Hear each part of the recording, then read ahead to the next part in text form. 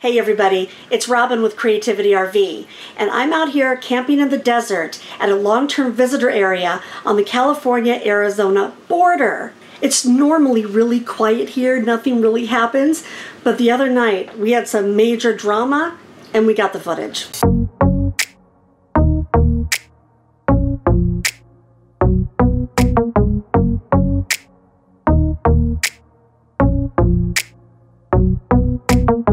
If you're not familiar with LTVAs, they're part of the Bureau of Land Management. So it's public land that's used for recreation. And in this campground, you pay $180 and you can stay for 6 months. So this land is owned by the government. And sometimes we would hear some big booms, like ammunition booms. And we saw a lot of military planes going over. And they were really crazy. They would fly really low, and sometimes they would have lights on the bottom of the wings as if they were signaling. And then sometimes at night, we would see them, and then they would just disappear.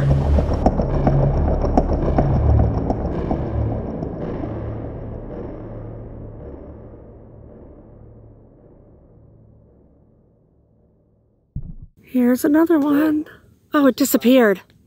That's weird. No big deal. They never got very close to us. But the other night, there was one that was flying so low, over and over and over. It seemed to be circling our area. And it was late, like 10:30 at night, and it was literally shaking the walls a little bit. So I was up in the bedroom reading a book, and Doug went outside to see if he could see what was going on. He comes back in the house, and he says, I think you're going to want to come outside. I think there's something going on out here.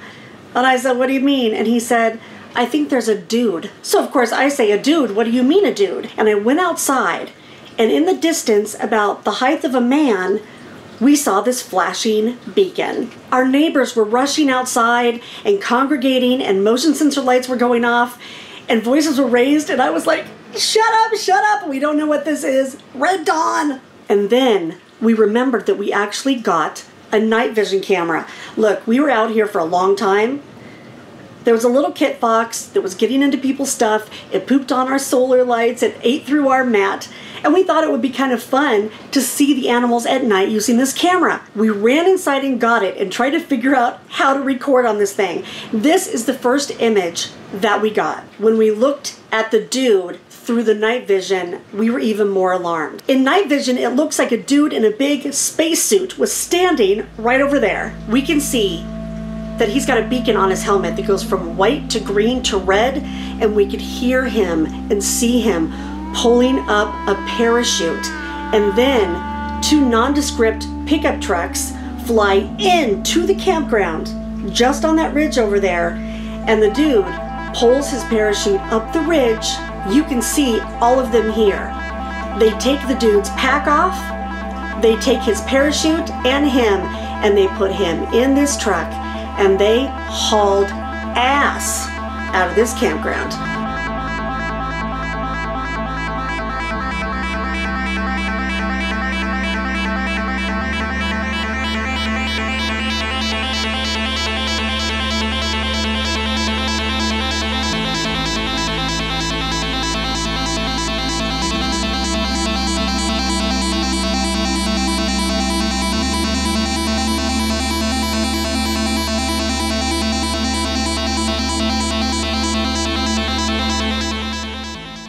These are not roads that you go down that fast at night, but they did it.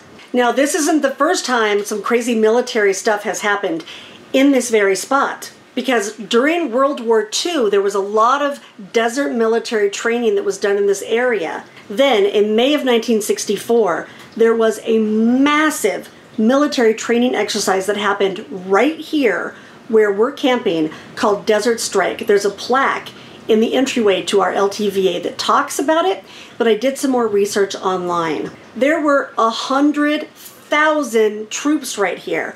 In 64, 900 planes, 500 tanks, but sadly 32 soldiers died during those military exercises. Research that I did showed that those exercises actually helped lead to the end of the Cold War, and changed our tactics on the nuclear battlefield. Well, we read that plaque when we first came in, and we knew that was the history of this area, but that was 60 years ago. So we didn't know what was going on that night in our campground. We had seen some people parachuting a few miles away, but never right here. And come to find out, a bunch of military training is still done right between here and Palm Springs along I-10, which is why military aircraft is always dotting the sky. They've got live fire training, and they're one of the best places in the world for tactical parachuting training. The locals told us that there are soldiers from all over the world that come here from our allied countries to train in desert parachuting. And all I could think about the poor dude that landed over here was that he was probably a visiting soldier from like Sweden or something who accidentally landed in this campground, maybe because of all the wind. And here he sees a bunch of RVers, motion sensor lights going off, and people screaming. I found an article from a local paper that actually said, hey everybody, new training is happening in this area, so if you see paratroopers dropping down on the north side of the freeway, it's all good. But I don't think they were supposed to be dropping right here in our campground. I've been on the road full-time for 4 years. I've never seen anything remotely like this happen. Clearly it was a mistake, but at least we were able to see it and then explain to our neighbors what all the noise and the speeding cars were about. I know a lot of us camp on public land in these types of areas. Does anybody else out there have a story like this? I'm dying to know. If you do, please put it in the comments below. I hope you're all doing well out there and staying healthy, and I'll see you next Sunday. Until then, have happy travels and be free.